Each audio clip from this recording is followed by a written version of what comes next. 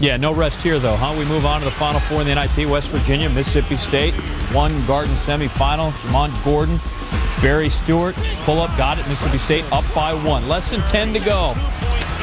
What do the Mighty Mounts have for us? Darris Nichols for the win. No. Oh, the Bulldogs out of bounds. Another shot for the West Virginia Mountaineers. Come on, you old grads. Come join us, young grads. John Beeline draws something up. Give Nichols another shot, and he makes it. Thank you. Behind the line, beats the clock. Nichols 17, and the Mighty Mounts win at 63-62. They are going to the NIT final for the first time since 1942.